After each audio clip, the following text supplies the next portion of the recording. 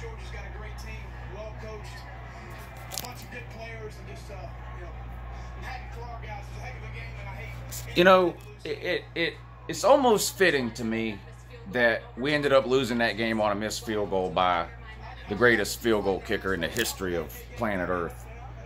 Because if there was anything that could have gone wrong in this game when Georgia had the ball, it did. Hats off to South Carolina. Listen, this wasn't a fluke or a lucky win. I said it at halftime. South Carolina looked like the better team and was outplaying us, and that was the case for this entire game. And when on the live stream that I was doing during the game, when South Carolina missed that field goal there in the second overtime, I even said, man, this isn't right.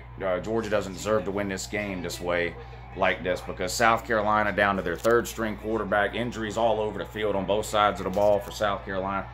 They played better the entire game. They dominated both lines of scrimmage, and then they missed that chip shot field goal in the second overtime. And so it looked like Georgia was going to have a chance to win there. Of course, they ended up missing the field goal too. But I said at the time, you almost, like, I felt bad. Like, if South Carolina loses this game, it's a damn shame, because they were clearly the better team. And I'm just kind of glad this happened now, so I don't have to spend the rest of the season hoping and wishing, like I've spent the last 2 seasons hoping and wishing, just so we can get our dreams crushed in the national championship game or the SEC title game. I'm just glad this happened now. This offense that Georgia's trotting out on the field every week is absolutely pitiful. I've been saying this over and over. Maybe this will be the game that will wake some of these other people up, and they'll finally start realizing, it's 2019, and absolutely nobody is impressed anymore that Georgia can line up against teams like Murray State, Arkansas State, Vanderbilt, Tennessee, and just out-talent them by running the most basic, simple, middle school, vanilla ice cream offense known to man. Watch the LSU-Florida game tonight. Ask yourself, is LSU a better team this year than they have been the last 7 or 8 years? Yes. Why? They're running a grown-up offense. And as long as Georgia continues, it's no one thing about Georgia's offense. It's not just Jake Fromm. It's not just the wide receivers. It's not just James Coley. It's not just Kirby Smart being too heavily involved in the offense. It's all of those things. It's the overarching philosophy. It's the conservative nature of the Georgia offense. It's the pass routes that we run. It's the route trees that we have. It's wide receivers not being able to beat one-on-one coverage against a good South Carolina secondary, but not elite. I mean, let's not kid ourselves. And again, that's not a knock on South Carolina. I don't know how many different ways I can say it. They absolutely manhandled us in today's game and were the better team and deserved to win. But when you look at some of the other teams that you do consider to have elite secondaries, your Floridas, your LSUs, your Texases, teams like that, you can't beat man coverage against these teams with below 500 records. And why is that? We've got a roster full of 4- and 5-star wide receivers. I mean, you just can't convince me that every single receiver we have is incapable of doing it. It's scheme and philosophy. It's not emphasizing and taking enough time, whether it's in practice or whatever else, to develop a legitimate passing game. So when you come out and you decide you want to try to win the game by throwing the ball, you can't do it. Jake Fromm improves to what, 0-5 now in games where he's attempted 30 passes or more.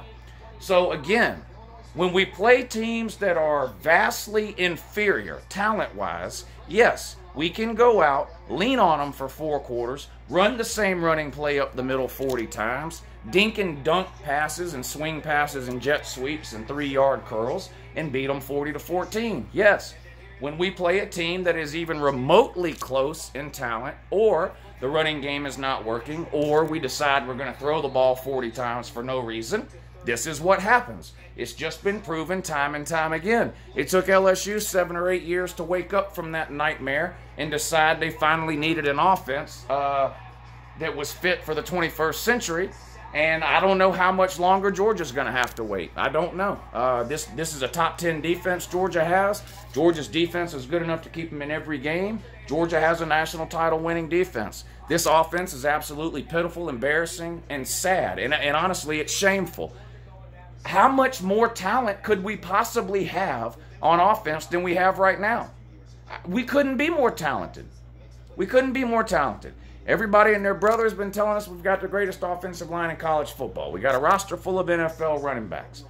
Some of you tell me Jake Fromm is the greatest quarterback known to mankind history, that he's a first-round draft pick, that he's the best quarterback in America. Wide receivers, 5 stars everywhere. Demetrius Robertson, George Pickens, everywhere. So at what point do we say, okay, we have to start doing something different here offensively? Like I said, it took LSU 7 or 8 years. I don't know how long it's going to take hard-headed Kirby Smart. Kirby Smart found about 9 different times to lose this game. Let me tell you something about Kirby Smart right now. We have A-plus talent on both sides of the ball, without question. We have A-plus recruiting across the board. We have C and D coaching. And we have F in-game coaching. Kirby Smart has not improved one iota when it comes to in-game coaching from 2016, his first year, till now. The end of regulation in this game, the end of the second half, was probably the worst coached end of a half I've seen in my entire life. You've got one of the greatest field goal kickers Georgia has ever had, and you screw it up royally so bad through coaching that he doesn't even get a chance to kick the field goal. You don't send him out there to attempt a 60-yard field goal. Now, are the odds good that he would make a 60-yard field goal? No. Are the odds better that he would make a 60-yard field goal versus Jake Fromm throwing a miracle 50-yard Hail Mary? Yes. Yes, they are. So, Tyler Simmons, now that last interception in overtime was not Jake Fromm's fault at all. I mean, it was a perfect pass. It hit Tyler Simmons right in his hands, right in front of his face, and he basically tipped it right backwards to the defensive back. So that wasn't on Fromm or Kirby. That was 100% on Tyler Simmons. But the facts are, Fromm had 4 turnovers today and the 1 touchdown at the end of the second half. But listen, it's just if you're wondering why I'm not mad or yelling or screaming or whatever, I did plenty of that during the live stream. But the thing is, I knew midway through the second quarter it was going to take a miracle for Georgia to win this game. So I've had about 3 hours to sort of prepare myself for this loss. So nope, there won't be any broken TVs or anything like that today. But this Georgia offense, if it doesn't get its head out of the sand, this will not be the only loss we have in the regular season this year. I can promise you that. To anybody in the comment section that's going to say, well, Georgia always loses a game in the regular season, and that kind of wakes them up. Yeah, they usually lose a game in the regular season to a top 10 team like Auburn or LSU last year. Okay, LSU last year, Auburn the year before. Again, I'm not knocking South Carolina, but they're clearly not a top 10 team. So this loss is not comparable to those other 2. Plus, those other 2 were on the road. This was at home. This was just an epic failure. Defense played well. Special teams is a joke. We fair caught every single punt today. Every single one. Every single punt we fair caught. Now, some of them needed to be because the defenders were close to the guy, but other ones there was nobody within 10 yards. So what does that tell you? The return man is being told when he goes out onto the field, just fair catch it. Forget trying to flip field position by getting a decent punt return. Just fair catch the punt. They're obviously being told that. The coaching on this team is below average, period.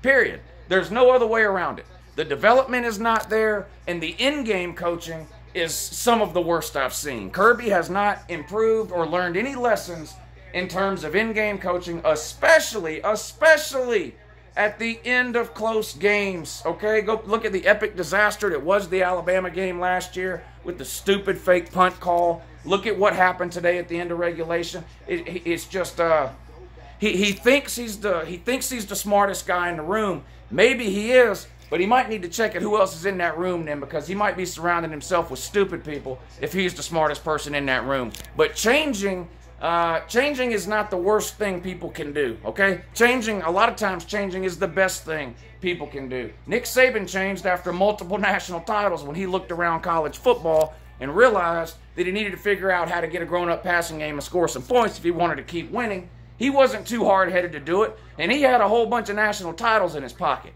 Kirby, you ain't got jack shit, nothing. You got one SEC title, and you think you're too good to change. Better figure something out, buddy, because Georgia's not going to get any more talented than they are right now. They're not. How many multiple top 3 recruiting classes do we need in a row? We're not going to get any more talented than we are right now. We're not. Okay? We are infinitely more talented than South Carolina. They were better prepared, they were better coached, they were more motivated, and they outplayed us all game long and deserved 100% to win that game. Period. Period. So, congratulations, Carolina Jackpot. You're the only South Carolina video maker that I know. Not going to congratulate any of the typer trolls. But shout out to Carolina Jackpot. You guys subscribe to his channel if you're not already. Check out his post-game video. I can't wait to watch it myself.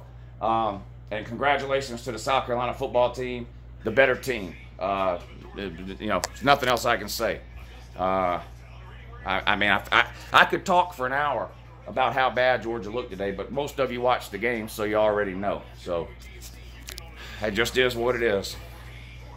People are going to say, well, it's just the one loss. Again, this loss isn't comparable to the 2 Georgia had last year, okay? When you look at the games remaining on Georgia's schedule and you wanted to rank South Carolina somewhere in there, it was about the 4th or 5th toughest game left. So, season over.